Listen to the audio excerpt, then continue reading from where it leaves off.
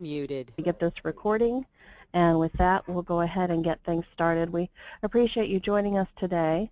This is Victoria Beal with the Ohio LTAP Center, and we have Stephen Hale from Technical Services who is going to be presenting to you on the new upcoming exciting changes that are going to be made to the TIMS system.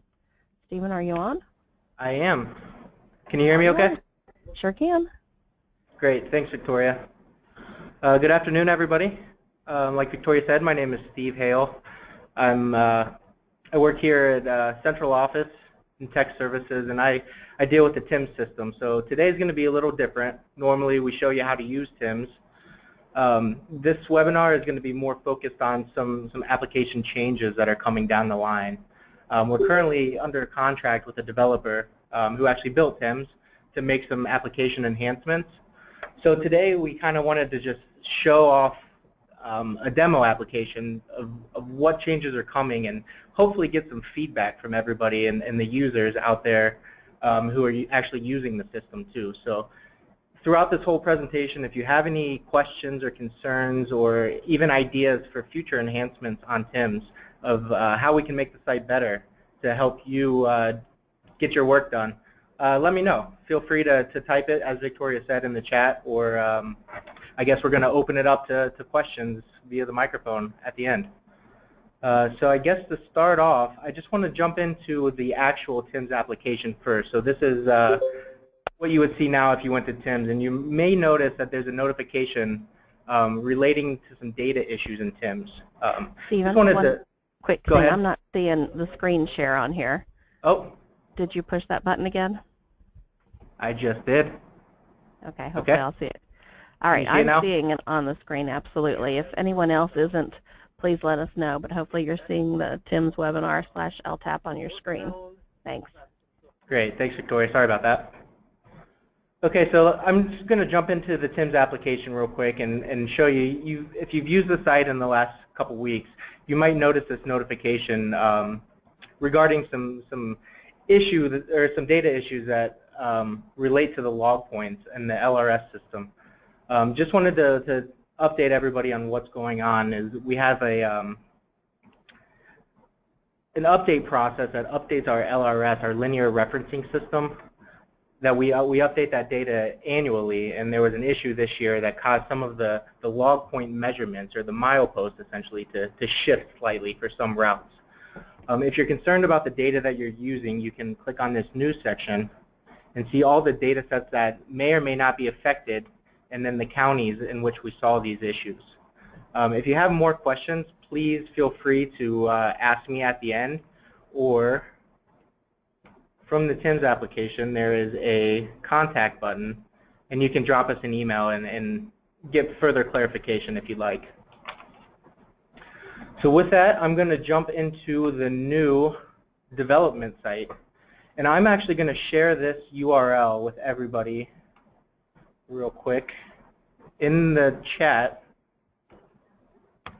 And please feel free, probably not while I'm doing the demo, but please feel free after this to jump into this site and play around with it a little bit and let us know what feedback you might have. Again, a good way to get to us would be through that contact email at the bottom of the site. Okay, so what are some of the changes that are coming down the line in TIMS? First of all, the changes that I'm going to show you today, you can expect to see in the application probably around April-ish, we're hoping. So we're still working on it, we're still writing code, we're still developing the application. And once that's done, we need to get that deployed here into our environment and test it out, make sure all the bugs are fixed and everything works as expected. And so after all that testing is done, we're thinking around maybe late March, early April-ish. So just keep your eye out in the spring, and we will be sending out emails to TIMS users to let you know when these are going to take place. But some of the items that are going to change is you might notice right away we have a new crash data search button. So I don't know how many of you out there are currently GCAT users, which is the GIS crash mapping tool. But if you are a GCAT user, in the near future you will be coming to TIMS to actually handle the mapping portion of the GCAT system. So you'll be able to come to TIMS, you'll be able to query crash data and view it in a map and export it directly from TIMS. So I will demo some of that functionality in a minute. We have some changes, some pretty big changes to create a map page in which we completely redesigned the page. And some of the tools are new within the Create a Map too, so we'll go over some of that. And then there are a couple small changes to the project search as well as the data glossary.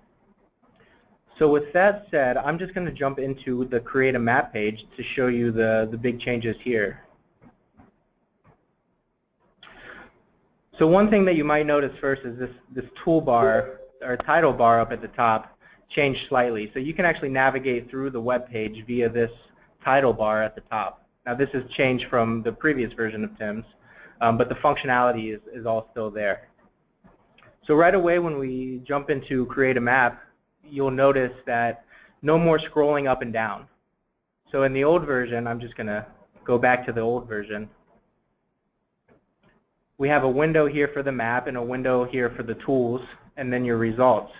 And so this was a kind of a hassle to scroll up and down. So what we've done is we've kind of reorganized things. So we now have one large map that you're going to do all your visualizing and your analysis. And then we also have a drop-down pane for your results, to where you can view the table. And then all the layers and the tools are going to be accessed via this pane here on the left. And all of these are completely adjustable. You can click and drag, or you can just minimize altogether if you want to view a full page map. So this is probably the largest change that we have coming to TIMS, and I think we're going to get a lot of positive feedback. I hope we get a lot of positive feedback regarding this change. Another thing you might notice in Create a Map is the background base map is slightly different than what you're used to seeing. So we still have our adjustable base maps up here, up in the upper right-hand corner. And this is probably more along the lines of what you're used to seeing when you use TIMS. There's nothing wrong with these base maps, but we do not maintain them. So all of these base maps up here above the line are actually provided to us via external companies. What that means is we don't have any control of the data that goes into these base maps. And we were getting a little bit of feedback regarding discrepancies between the base maps that are provided to us from other companies and ODOT's data. So what we did is we went ahead and started developing our own base map. And that's what you see here. So this is still a demo base map. It's not 100% complete, but you can get an idea of what it will look like in the application. So you do lose a little bit of the fine detail that you might get with one of these other out-of-the-box base maps. You can notice some of the labeling. It's a lot prettier to look at, but we're not professional map makers, and I think we did a pretty good job developing this one. But this will be available for you to use with the new version of TIMS. And so what this means is that now when you overlay, say, the road inventory or the functional class line network, it'll overlay exactly on top of the roads that you see in this base map, whereas some of these other base maps might be off slightly based on ODOT's data. I hope that makes sense. So another thing with the base maps is the new application will actually remember your preference. So as long as you don't clear your cookies or your cache, next time you come into TIMS, whichever base map you had selected, it'll automatically appear in your Create a Map page. So that's a functionality that I think a lot of people will be happy about. And again, this is completely customizable because we're building it ourselves. So if you do have feedback regarding this map, again, let us know, and hopefully we can accommodate that. All right, so let's get to some of the fun stuff. Over here in our, I guess I'm going to call this the tool pane on the left-hand side, is where you're going to come to access all your layers. It's where you're going to come to do your querying. I see I have a message real quick.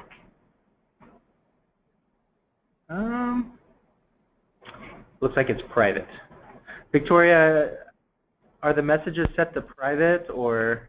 You know what? It's similar to the message we received earlier. Don't worry about it. Okay. Perfect. Let me know if I get an actual question. Actually, you know what? You did. Let me see. Okay. You have a message from Lindsay. I don't see anything other than a gray screen. Is he currently accessing TIMS? Yeah, you should be seeing other than a gray screen, Lindsay. So that might have been an earlier message, though. Is there anyone else that's having an issue? Okay, she refreshed it, and she's good now. Okay, Perfect. good. Perfect. Thanks. I guess if you missed any of that, Lindsay, you'll have to watch the recording. Okay, so over here on our left-hand side is the tool pane, where before it was below the map. So you used to have to access your tools and scroll up and down to turn layers off, on and off. But now, and I just want to tell you that we have more layers in the actual application, but this is just the development version. So we only have a few different layers here. But now in the left-hand side of the map, without having to scroll, you can access all your layers here and turn them on and off as needed. So it's a little better functionality, and it saves you from having to scroll up and down, accidentally zoom in or out on the map when you're scrolling.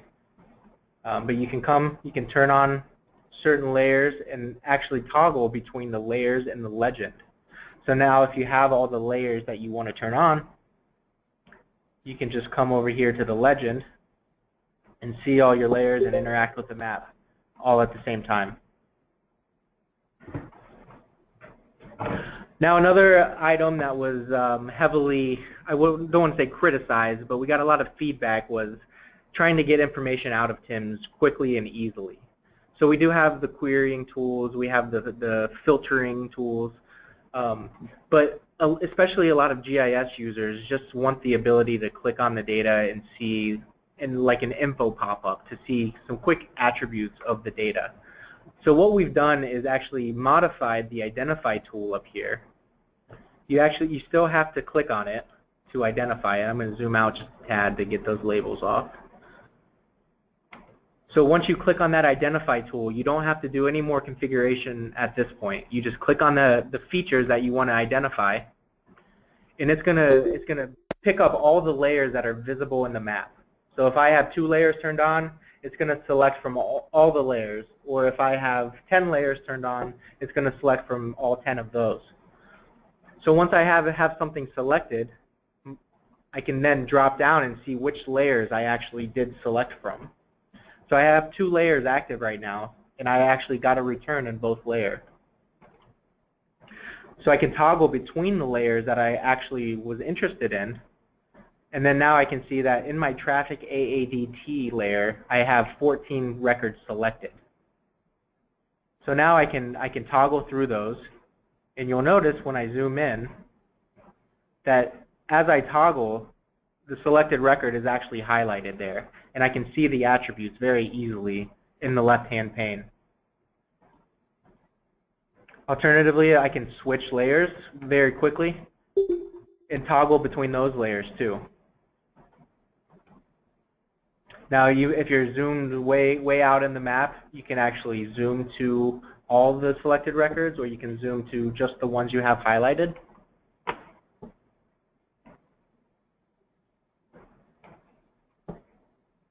And you can actually remove that graphic as well too, if that gets a little annoying. And that graphic was the boundaries that selected the data in your map. So hopefully this is a useful functionality that's new and coming. I'll show you. Let me turn on a few more layers and show you. So I'm just going to turn on a couple other boundary layers. And so now if I click on the map, it's going to select from all those layers. Oh, let me click on some other points too.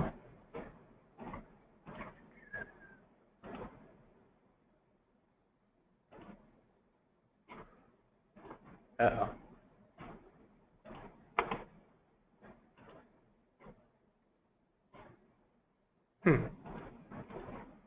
That might be a bug.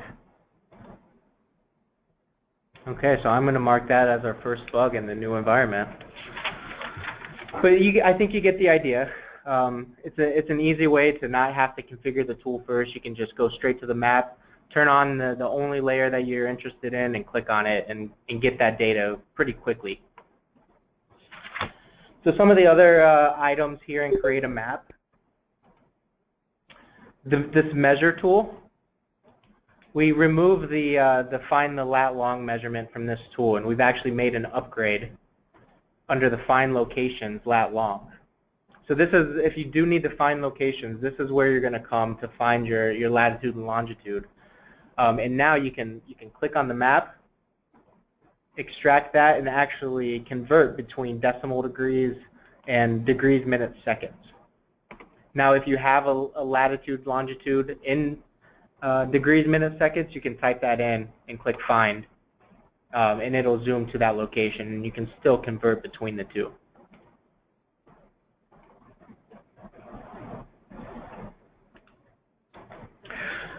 So with that, I mean, most of the functionality that you're used to in TIMS is still available. It's just reorganized here in the left-hand side to fit the new layout. And we think it's going to be very nice to be able to access these tools without having to scroll up and down, get out of the map, you know what I mean? So hopefully this is useful, and if you do have feedback or ideas or questions, please let us know. And we might even be able to accommodate that with this round of development, but if not, then we can certainly add it to the backlog of development for the new TIMS.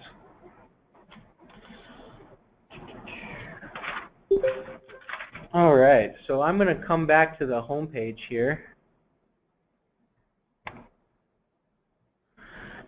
And as I mentioned before, there's a crash data search. So if you are a GCAT user, you'll have a username and password to log into the crash data search. If you're not currently a GCAT user and you click this page, you'll be directed to this, I guess, welcome page to say, are you an existing user? If so, you can log in. If not, then you can sign up to request an account. But if you are already logged in, so I'm just going to log in down here at the bottom. If you are already logged in and you click this crash data search, it's going to bring you right to a brand new page in TIMS called the crash data search page. So this is kind of a mashup between what we currently have in like the project search page and what is currently offered in the GCAT system.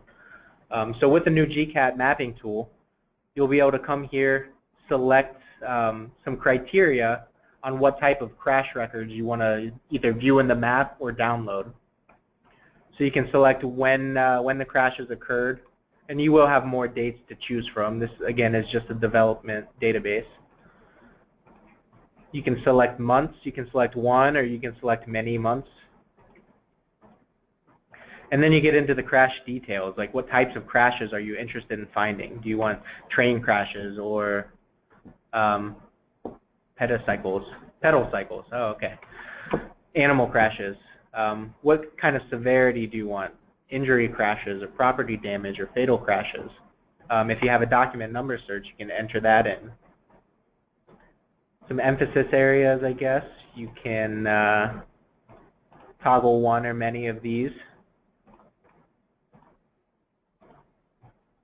And this is probably outside of your workflow. I don't know that you'll be using this many criteria, but I just wanted to demonstrate all the different options you have here to search the crash database.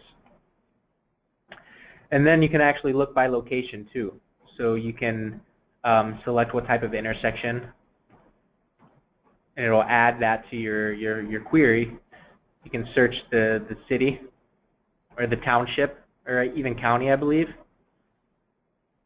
I don't know what a lot of these. Here we go.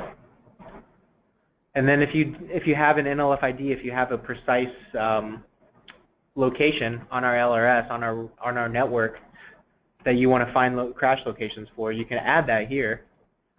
This one isn't quite working yet, but you'll be able to add a county, route, and a section to your analysis. And then once you have all this filled out, you can click View and Map, and it'll take you to the Create a Map page where you can view the crash records, or you can actually just download that data, and I believe it's going to download in a CSV. These buttons aren't functional yet. This is just kind of a mock-up to show you what it's going to look like.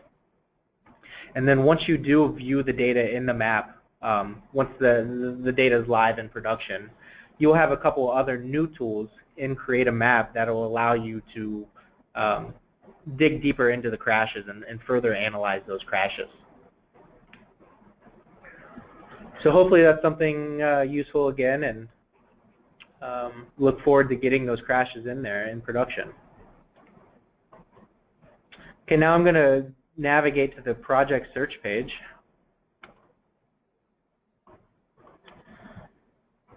This one tends to take a second to load, but while it's loading, I just want to give you an overview of some of the changes we've made here. So the problem, I guess, the challenge with the project search is the way ODOT maintains their projects in the project database. There's a single county and district of record for that project.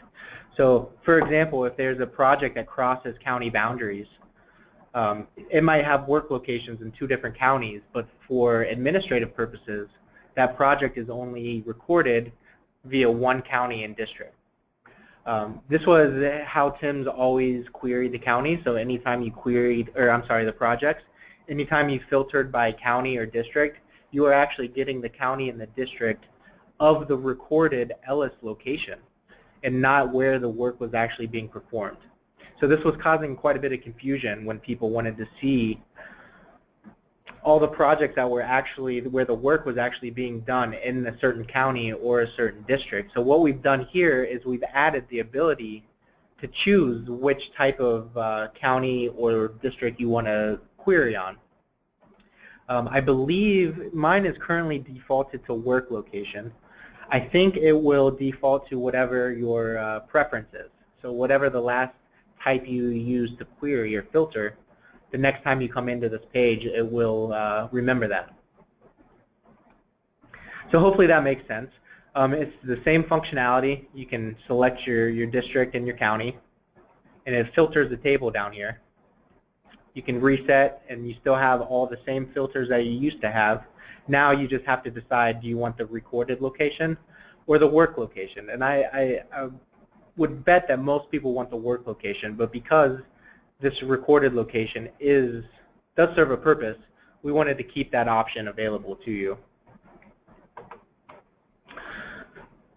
So now if I wanted to go to the project details page, you'll see that new information here. You have your work location, but you also have your primary PID location as well. So this one happens to match. It's all taking place in Franklin County. But there are instances where the recorded location is different than the work location. Additionally, let me find a better example here.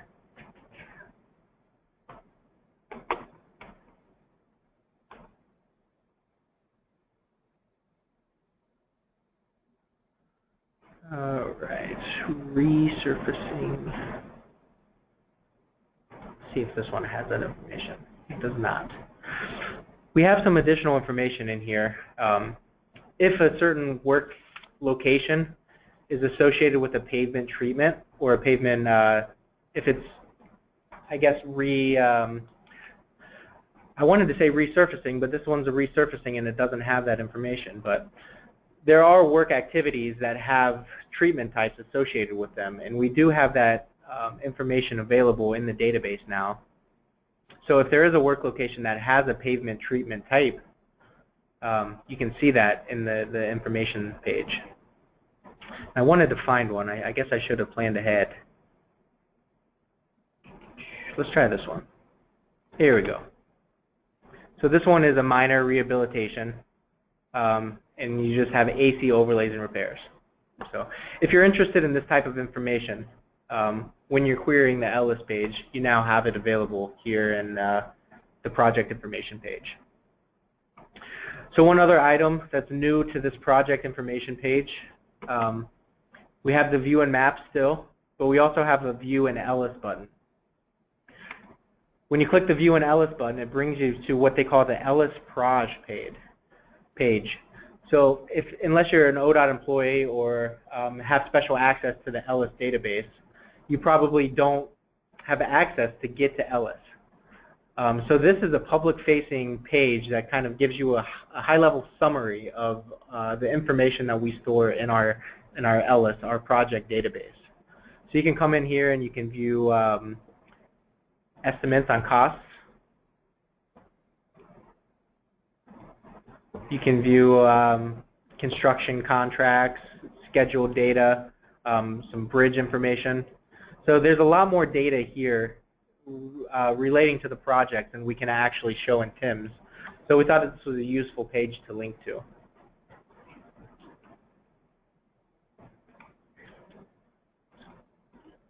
Right. So that is about it for the project search. And one more item here under the data glossary page is we are actually working to enhance our data glossary, but we also added 2 new items to the data glossary page that show a date refreshed and an update cycle. So the date refreshed is the last time that data in TIMS was actually updated.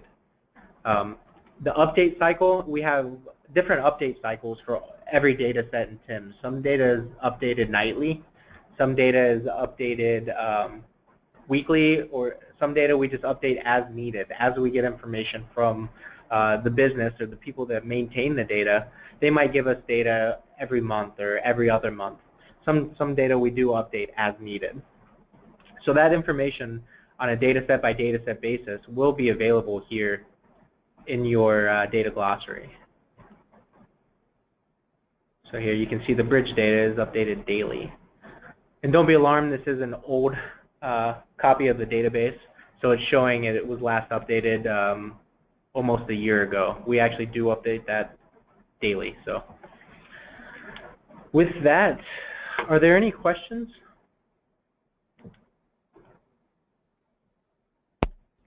You can feel free to unmute your phone line by clicking in front of the microphone and in front of your name on the GoToMeeting webinar page. Or I could just unmute everybody as long as everybody promises not to talk over each other. I'll just unmute everybody real quick. So everybody's unmuted. Anyone that has a question can feel free to pose it. Again, I went ahead, for those of you that came late, I went ahead and copied the URL up here to the meeting chat room, and the developers are okay with you getting in there to play around. We just would like to get as much feedback as possible while we're actually in there playing with things and redesigning, I guess. So there is a question. Go ahead. Will you be able to draw a boundary around the area in TIMS to get crash data for that area? Yes, Jared. There's a new tool that once you go through that process, once you go through this process of selecting the criteria for your crashes, so the challenge is, I guess, there's just millions of records that we need to filter through. So once you filter this down to a more acceptable number of records that we can view on the map, you'll then have an option to zoom into an intersection or a location and draw a boundary around that to extract maybe crashes at a certain intersection. And that, I believe, is an added tool to the crash search page. Now, I don't have that to demo today, unfortunately, because they're still working on it. Yep. You'll also be able to search a date range. So you can search when occurred. You'll have the option to select more years here once we go live in production. And then you can select the months too.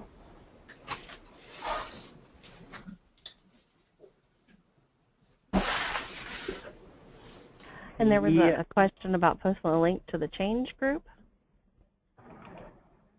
Copy. Paste. Is that what you were looking for, Stephanie? I hope so. Cool. The months for each year, do those months apply to all years? That is a good question, Jared. I don't have the answer to that. I'm assuming that it's an or an and statement. So when you select a year, you're saying select from 2012, 13, and 14, and also select these months. So you are filtering from each one of those years, each one of the months that you also select. So I don't know if that's very clear, but I think you do have that ability to filter. When that is rolled out, I believe Derek and his group, who maintain the GCAS system, they will be doing trainings on how to use the new system. So you'll be informed either way. How can I look at soil borings records? So I believe we don't have that information in the development site, but I believe you're referring to, where is that information? The borehole locations under assets. So this is our current application. I'm sorry, I didn't catch your name, who asked the question. But here in Create a Map under Assets, we have borehole locations. Once you zoom in on the map, those locations will show up. Stephen, my screen must have froze up. Is anyone else able to see what Stephen's looking at?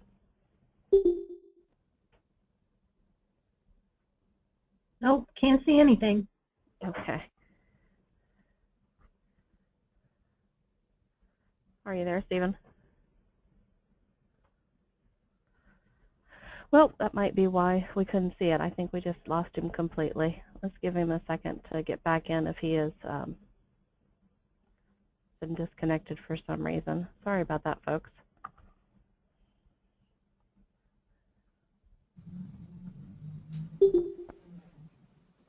Stephen, are you back on?